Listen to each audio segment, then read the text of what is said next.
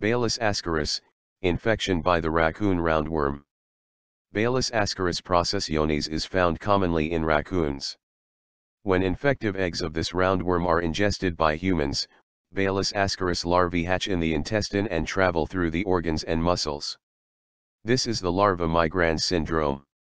Infected raccoons shed millions of eggs in their feces. The eggs develop to the infective stage in 2 to 4 weeks. The eggs are resistant to most environmental conditions and, with adequate moisture, can survive for years. Infection is spread when eggs are accidentally ingested by a person or animal. People, especially young children, become infected from accidentally ingesting eggs from soil, water, hands, or other objects that have been contaminated with raccoon feces. The eggs must be ingested by a human or other animal to be able to hatch and release larvae.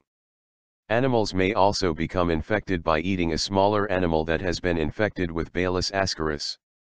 The signs and symptoms of Baylisascaris infection depend on how many eggs are ingested and where in the body the larvae travel to.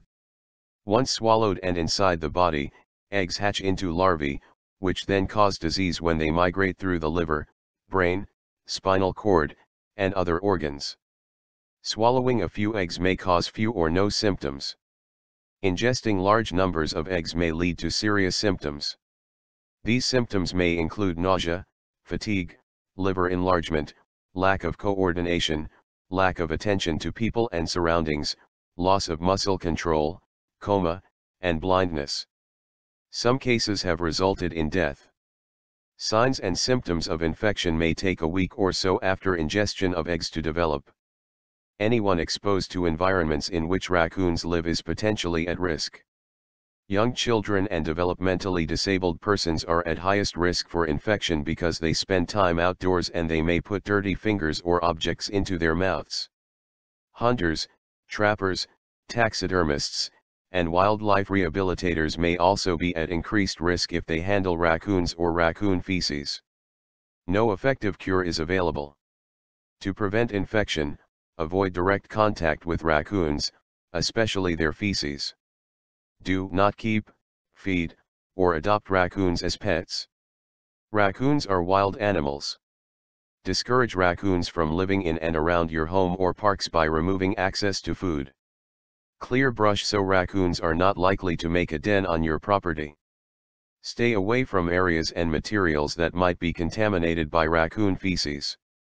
Raccoons typically defecate at the base of or in raised forks of trees, or on raised horizontal surfaces such as fallen logs, stumps, or large rocks.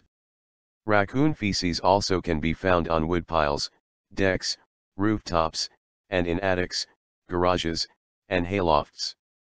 Feces usually are dark and tubular, have a pungent odor, usually worse than dog or cat feces, and often contain undigested seeds or other food items. To eliminate eggs, raccoon feces and material contaminated with raccoon feces should be removed carefully and burned, buried, or sent to a landfill. Care should be taken to avoid contaminating hands and clothes. Treat decks, patios, and other surfaces with boiling water or a propane flame gun. Exercise proper precautions. Prompt removal and destruction of raccoon feces will reduce risk for exposure and possible infection. Newly deposited eggs take at least 2 to 4 weeks to become infective.